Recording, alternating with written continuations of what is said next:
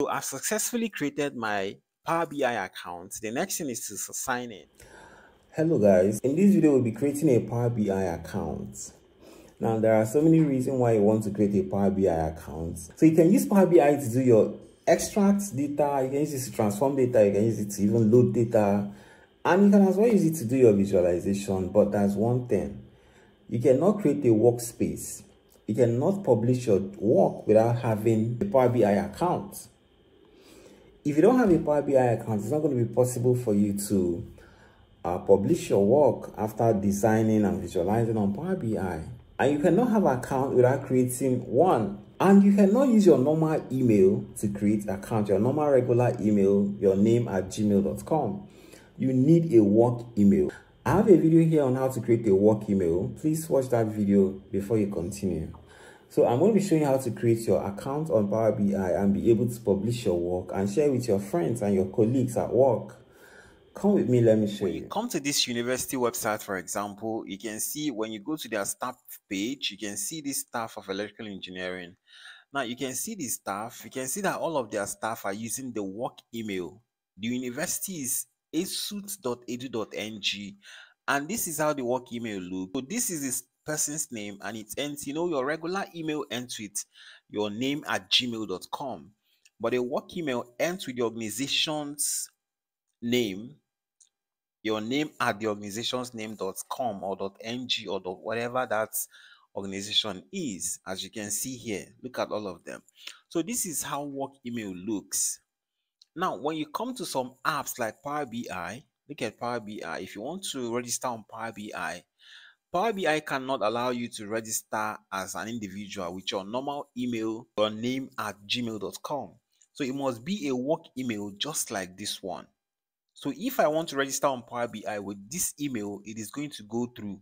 But if I want to register with my own personal regular email, it is not going to go through. So you need a work email to access some platforms or apply for some scholarships. So the first thing you need to do is to put your regular email. So I'm going to put my regular email here. Then I'll click on submit. Power BI is a visualization software that's owned by Microsoft, of course. So look at here, it has brought us here and it says, let's get you started. So the first thing it says that the email I used looks like a personal email. All right. Enter your work email address so we can connect you with others in your company. And don't worry, we won't share your address with anyone. So Power BI needs a work email, not a personal email. Personal email cannot work. So sign in with a work email. So you can't proceed at this point. You must have to sign in with a work email. So I'm going to click on sign in with a work email. Then I'm going to put my email. If I put this normal email again, it's not going to accept it. If I try to send it, it is going to reject it. It still rejected it.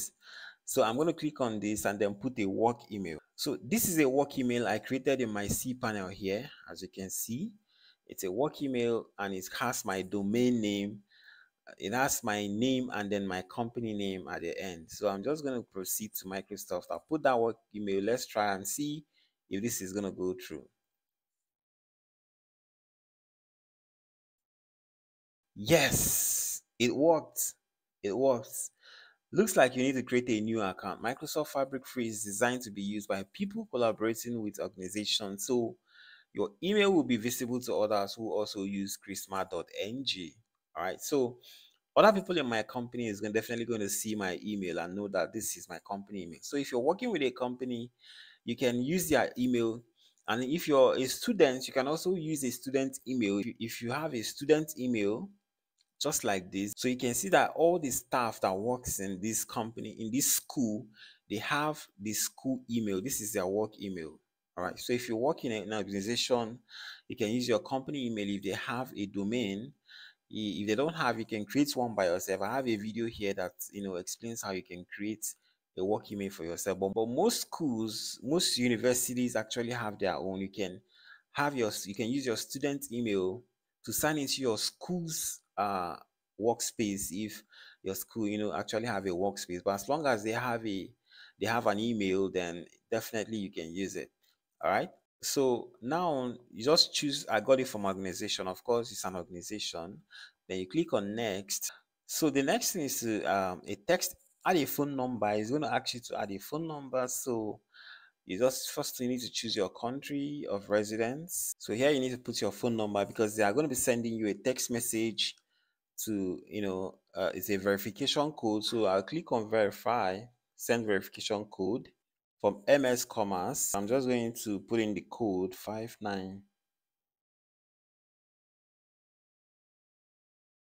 So right, so I'm going to click on verify.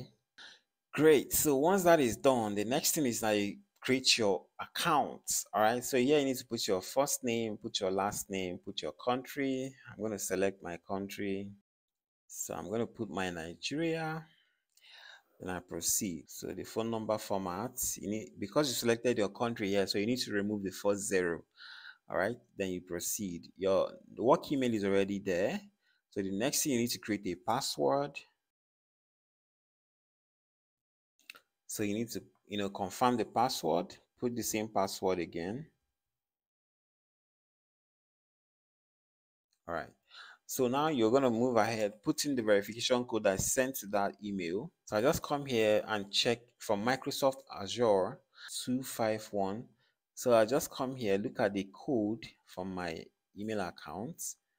I copy the code, come back here and put the code. Then I proceed. I understand that Microsoft may contact me about my trials. All right, so I would like to, I'd like Microsoft to share my information with selected partners so I can receive relevant information. So fine, they can share my email, no problem. I don't mind. So I click on next. So here in the next stage, which is the final stage, it said your account is successfully created. Please sign in to continue. So I've successfully created my Power BI account. The next thing is to sign in. So the next thing is to sign in. I'll click on sign in. All right, so I just click on stay signed in. Click on yes.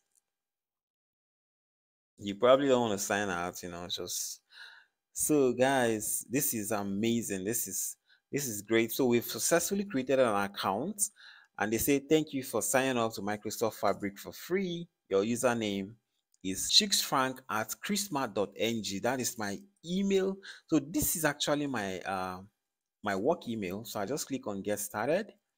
So it's going to launch me into the Power BI where I can create my workspace, and this is it.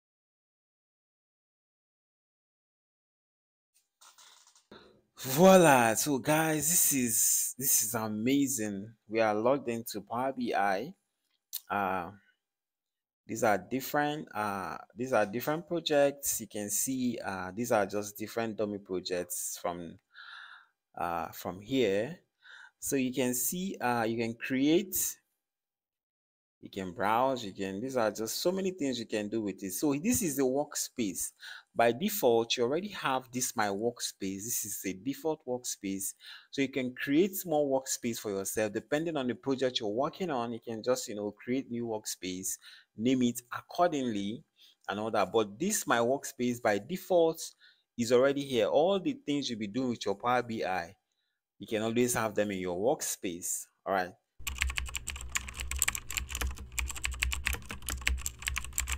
Now, the next thing we need to do after creating an account on the Power BI service, we need to also link this Power BI desktop to that Power BI service so that we can synchronize, because whatever we are doing here on the Power BI desktop, it is automatically going to be synchronized to our accounts or our workspaces or whichever workspace we need to put it into in the Power BI service. So here you see sign up at the top right. Click on sign up. Then here you need to put in the email. Just put in that same work email you've created, that same work email you used to create that account. Then click on continue. It's just going to allow you to search for that account on the Power BI service and see if it already exists. So you put in that same email here, click on next. It's going to look for this account. Then it's going to prompt you to put your password, the same password you created while signing up on the Power service, on the Power BI service. So You just put in the same password and it's so easy. It's just going to link it up and and you'll be fine. So guys, it found my account and it has logged me in. As you can see here, it is now my name. I'm already in. I've already linked this account.